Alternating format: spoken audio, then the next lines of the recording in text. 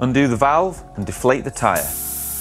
Remove the valve core. When you remove the valve core, rotate the wheel so the valve is in the 6 o'clock position. Next, you want to get yourself a dipstick. If your dipstick comes out dry, it means it's time to replace your sealant as it's dried up.